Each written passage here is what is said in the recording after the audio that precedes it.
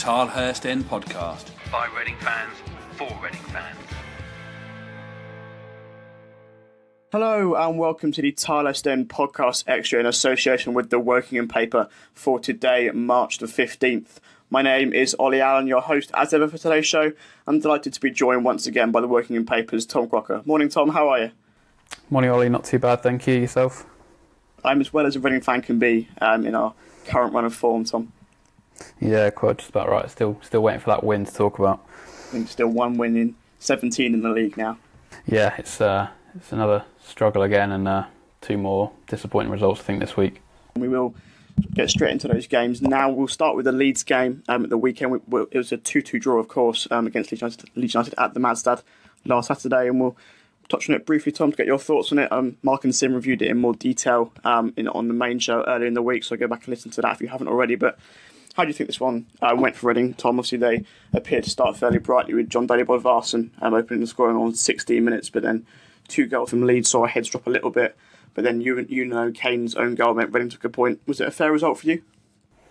It's just, but both managers sort of felt they could have won it, really. I think the first 45 minutes, or 40 minutes really, Reading were really good. It's the best I've seen them play really at home for a number of months, and they would have been kicking themselves really to not be further ahead. Obviously they got that goal and should have been 2 or 3 up really. Mo Barry missed a great chance, George Evans nearly scored as well, and at that point you were thinking maybe this is the sort of turning point they've been waiting for. They're playing really well, and yeah, they just give away 2 sloppy goals like you say, and suddenly they're behind and they've got to try and find a way back into it. To their credit, they did get straight back in, got it level again, and after that the game sort of died a little bit, and Leeds were the ones who were pushing towards the end and felt that they could have won the game. So in the end you have to take the point, but it was it felt a bit disappointing because as positive as that first half performance was, those are the sort of games you got to be winning really, and to come away with just a point again and still waiting for that first win and just slowly ticking off the points rather than picking up the 3 that they really should have done. It was so I think people left the stadium fairly positive again because it was another decent performance, but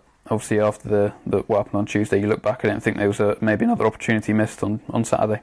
With the form that Leeds were in as well, I think we could. It was very much sort of a bit like a derby game. There were moments of sort of promise from Reading, but then ultimately it was defensive at the back that sort of let them slip. And ironically, 2 of Reading's best players in the game were sort of 2 of their most underperforming players this season, Pelle Clement and Sonny Aluko. Obviously, the latter getting the wonderful 3-ball assist for John Daly Bodvarsson's goal. Certainly, it was good to see some promise from those 2, wasn't it? Yeah, I think Luca's obviously been struggling, and no one's sort of hiding that fact. But the problem is there is no other options, as we discussed last week. He's got to sort of play every game, and yeah, fair play to him. He looked pretty lively, and obviously he often shows little bits of skill, but it's the end product that you need from him. And he picked out the assist for the first goal and set up Bakuna for the second one as well. So yeah, he played a key role in both goals, and it was one of his better performances. And as for Clement, he's obviously been in the team for a few weeks now, all around the team really, but playing in midfield, he looked good on the ball and looked dangerous, and I think he got subbed off in the second half, and then the performance sort of dipped after that, which maybe something to look at, because obviously he's been in the starting lineup for a few games now, and he looked pretty good. Yeah, so from those 2, it's this promising signs, but like you say, it's at the back where the problems are really. Absolutely. Obviously, Clement and Aluko both started again then Molineux on Tuesday, but couldn't replicate their good performances. Indeed, no Reading player really impressed at all as the Roars fell to a 3-0 defeat to the Championship leaders. The goals coming from Matt Doherty, who scored twice, and former Reading loanee Benica Fobe. Now, but obviously both me and you, Tom, we both predicted defeats for Reading, and I'm sure nearly every Reading fan thought we would probably get beaten at Molineux, but it was the manner of the defeat that was so disappointing. Obviously, we failed to register a single shot on target in the entire game. I think we only managed 2 shots in total throughout the game as well, which in my view is completely unacceptable. And obviously, some of the defending was absolutely woeful as well, as it has been for the majority of the campaign. And to me, Tom, it almost seemed as if Reading went into the game thinking that they'd already lost it. Yeah, like you say, it was poor defending yet again, and yeah, like you say, people sort of expected to go up there and maybe not get anything out of it, despite Wolves' recent form. It's always going to be a difficult game. You just want to hope they show a little bit of a fight to try and take something into the weekend. And yeah, the first goal, as I say, until sort of 40 minutes, they managed to keep them out. I think Yakola made a decent save early on, and they held them out. It looked like they were going to get to half time, but again, they conceded just before half time, which has been a problem in recent weeks. It was I don't know where Yakola was going, chasing after a cross, and then just left Dirty free in the middle to head it in. And second goal as well, I think keeper's got to take some fault. I don't think he should ever have been coming for that ball really, but as soon as he made the decision to run out for it, Tyler Blackett stops, and then it's just a mix-up, and they work it well and finish it well through Afobe. But yeah, I think it might be time to have a look at the goalkeeper issue again. I don't think Yokola's done much to convince that he should be taking the number one spot, really. I don't think Maloney was as bad, really, when he was playing, so it seems to instill a bit of a bit of worry amongst the backline when he's playing, unfortunately, in the last couple of games. And he's had a few nervy moments. Obviously at Leeds, nearly gave away that goal right at the end as well. And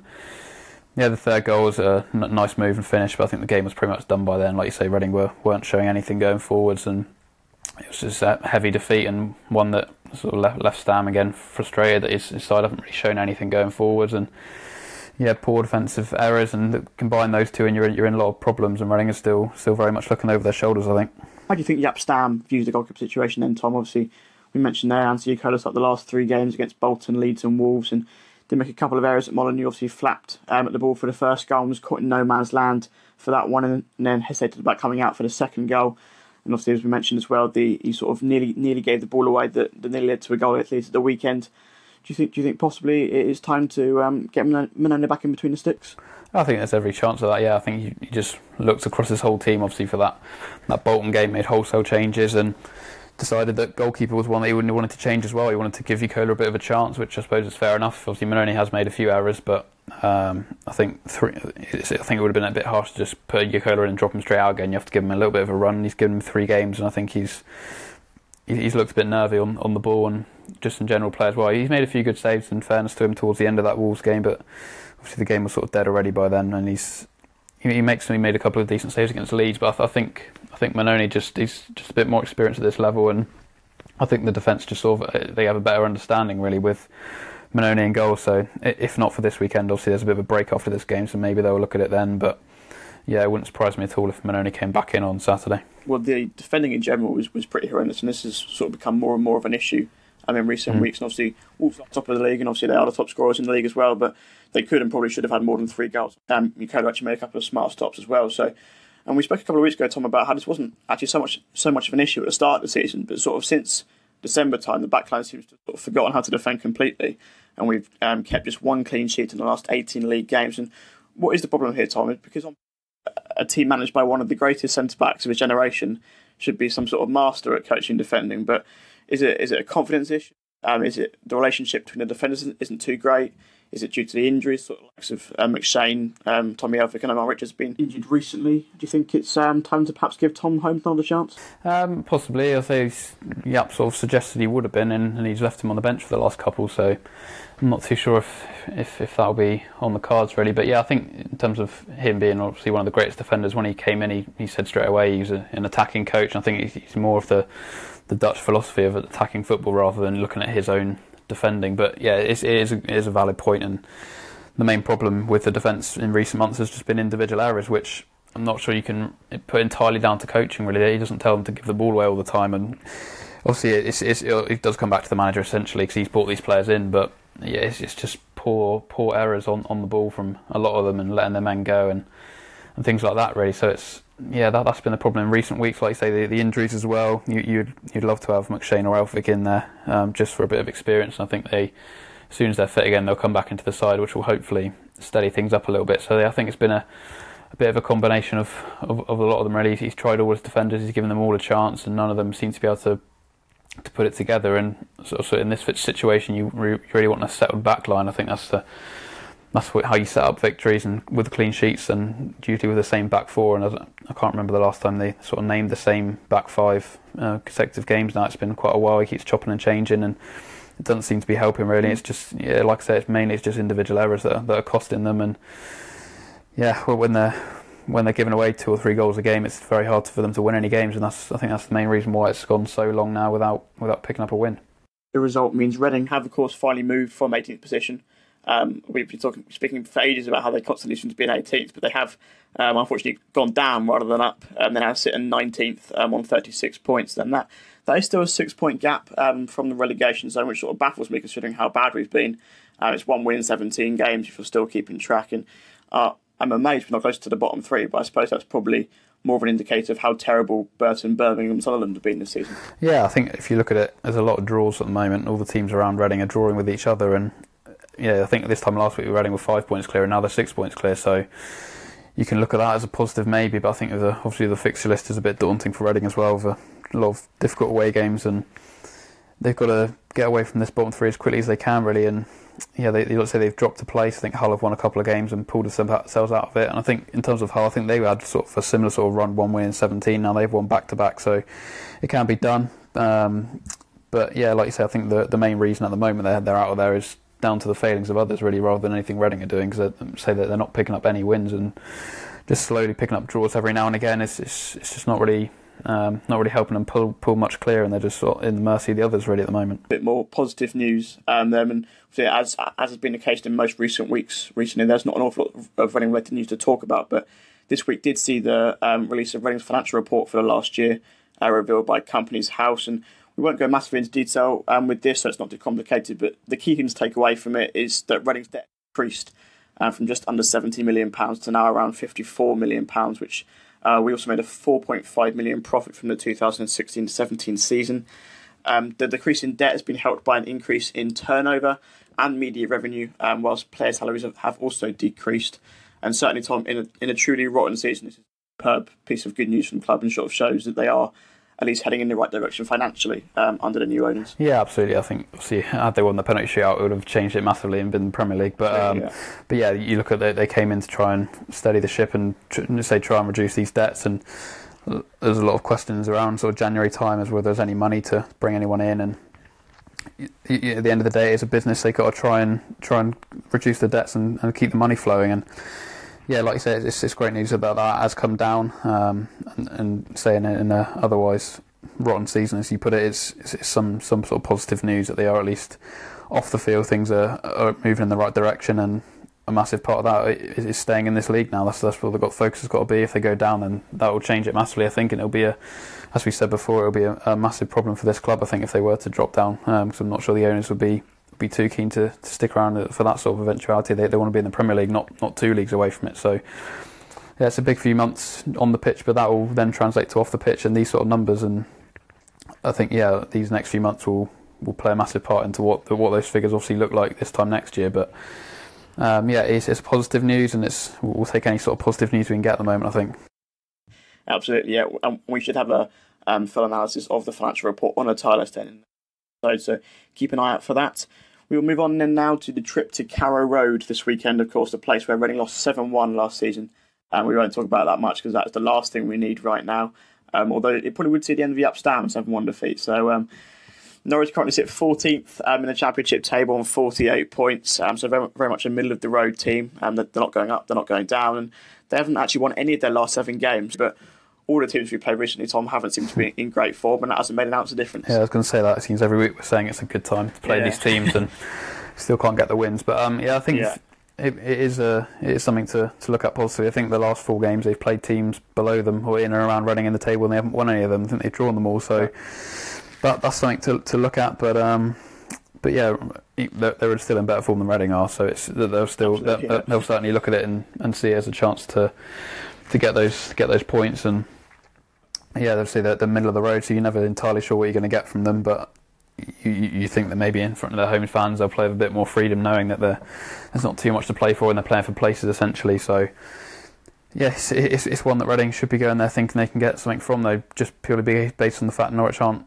winning any games either. I think it was similar with Leeds last week and ended up in a draw. And yeah, Reading just need to get that win. And I think if you look at I think they've still got 3 of the top 4 to play away from home. So this is one of the away games you look at and I think that they should be getting something from. But Norwich have still got some good players. You say they've still got some of those Premier League players from a couple of years ago, I think, and they've also got the new manager in who's obviously did well for them in the cups and what have you, and seems to be building something there slowly. But they're desperate for a win, similarly to Reading. So it won't be straightforward. No games are straightforward for Reading at the moment, but it's one that maybe if you look at the Norwich's form, maybe this could be the week that they turn it around. But we'll have to wait and see.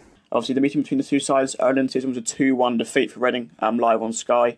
One of Norwich's goal scorers that afternoon was James Maddison, who I think is an excellent young talent. He's 21 years old, and he's got 12 goals and 6 assists already this season, has been linked with a move to the Premier League. And I hardly think he'll be a Norwich player next season, Tom, but right now he's certainly probably one of the biggest threats, isn't he, along the likes of Josh Murphy and Nelson Oliveira, who of course was linked with Reading in the summer.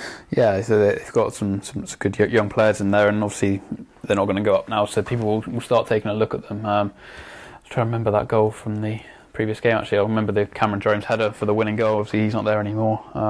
But yeah, as I say, they've got some good players in there, and if they turn up on the day, I think they drew with Wolves a couple of weeks ago, and they haven't been losing many games recently, so they've been just picking up a lot of draws. They had that crazy game of Hull, I think 4-3 they lost to as well, so they certainly got goals in them, but they're vulnerable at the back a little bit at times as well, which you got to hope. I think that's Reading's best way forward at the moment, is to try and outscore teams. So I don't think they've really got a great defence to try and build something on. Obviously, like I say, there'll be a lot of memories back to that 7-1, and they've got to try and put things right a little bit from that. But yeah, Norwich have got some good young players, and they've got plenty of goals in them, and it's got the potential to be quite an exciting one, I think. As for Reading then, things aren't looking great on the injury front. We saw Chris Martin and Liam Kelly both missed the trip to Wolves. What was the problem with them, and are we expecting to see them back this weekend? I think it was an ankle injury for Liam Kelly. I don't think there's a sort of a diagnosis just yet on how bad that is. Okay. Chris Martin was ill on the weekend, pulled out on the morning of the game against Leeds, and then was subsequently out again on Tuesday. So you'd imagine he'll be working back to fitness for this weekend if he can get back in the side. Obviously, Kermorgant was back on the bench on Tuesday as well. But there's a lot of guys still missing, and John Swift will probably come back in this weekend. I think Yap said he just can't play midweek games at the moment, which is obviously a worry, but they're still not willing to risk him for the midweek games, even though he's only playing sort of 20 minutes as a sub at the weekends. But yeah, so he'll probably come back into at least the squad on Saturday. Also, they got a bit of a break after this one, so you'll see him start the game, or at least play a bit of a bigger role. But in terms of the rest of them, there's still a few long-term guys. I think obviously McShay and Elphick's still out, but should hopefully be back after the break. And yeah, as apart from that, it's going to be a sort of similar squad to Tuesday. There's a lot of youngsters on the bench as well, so maybe a couple of them will get a bit of a chance at some point. But it's the injuries have been a problem all season, and it still seems to be a bit of a problem now as well. I was going to mention, actually, obviously we saw Tom Holmes, Sam Smith, Andy Ridomota and Daniel Loader all included in the Manchester squad at Molineux, which was great to see. 4 young lads coming through the academy and making the squad. Do you think we can see them involved again at the weekend? Yeah, like I say, I think you'd imagine John Swift will come back, and probably Chris Martin, so that will maybe drop a couple of them out. You'd probably say Rinomota and Loader, you'd imagine. But yeah, I think Smith came on the other night. Obviously, Tom Holmes has played recently, and essentially the guys in the first team aren't really performing at the moment. So if he can give a youngster a chance, he did it against Bolton, so he may well try it again at some point. Obviously, unless the other ones step up and get the goals or play well, then there are spaces in that team up for grabs, absolutely. But in terms of this weekend, I think he's more likely to probably bring back in Swift and Martin rather than chucking a couple of the youngsters, you'd imagine. Having talked about Norwich's threat a minute ago, obviously, actually only 4 teams have scored fewer goals than them in the Championship this season. But with Reading's shoddy defence, I'm not sure that's really that relevant. But for the Prediction League, then how do you see this one going, Tom? I'm probably going to have to go for another defeat, sadly. I think I'm also a bit annoyed that when we did the Wolves preview a couple of weeks ago, I said 3-0 and then changed it to 3-1 before this game. So I need to make up some points. I think I'm going to go for 3-1 again. Like I say, I think it's just the problems at the back are a big issue for Reading. So I can see Norwich getting at them, and I think Reading will probably score. But yeah, I'll have to go for a 3-1 Norwich win, and hope some of the results around Reading go their way again. To go for a defeat, I'm going to go for 2-1, so a little bit closer. But I just think I think that defeat will certainly play on the minds. The defeat last season, will certainly play on the minds of the likes of Chris Gunter and Liam Moore in defence, and confidence is low anywhere at the moment. So, but yeah, as we have mentioned, they're not on the greatest form, but neither were Leeds, and we can only draw with them. But we will have to wait and see how it goes. As we come towards the end of the show, then Tom, what can we expect to see on the working and paper in the coming days? Yeah, like I say, it's pretty quiet on the Reading front, but there'll be a preview for the Norwich game up probably tomorrow, and then it's, like I say, a bit of a break, which, unless something happens with the manager, you'd imagine would be a pretty quiet one again. So, yeah, that's all eyes on Saturday, and that'll be up on workingandpaper.com, and I'll put it up on Twitter as well, at Tom J. Crocker. Fantastic stuff. Thank you very much once again for your company this week. Thanks, Ollie. Cheers. No worries at all, and of course, stay tuned to the Tilers and over the next few days as well. We too will have full pre- and post-match coverage of the trip to Carrow Road. Whilst that aforementioned analysis of the financial report should also be a good read as well. As mentioned, after Saturday's game, there is the international break, which means no game for Reading the following weekend, and as a result, no podcast extra next Thursday. It means we'll be back in 2 weeks' time to preview the clash with QPR on Good Friday, but there should be a main show early next week to look back on the game with Norwich. Mark, I'm not sure who will be joining, but Mark and someone else probably out on Sunday or Monday. Until then, though, thank you very much for listening to today's show, and come on, you Oz. Get social with the boys Find them on Twitter at the Tilehurst End. and facebook.com/the Tilehurst End.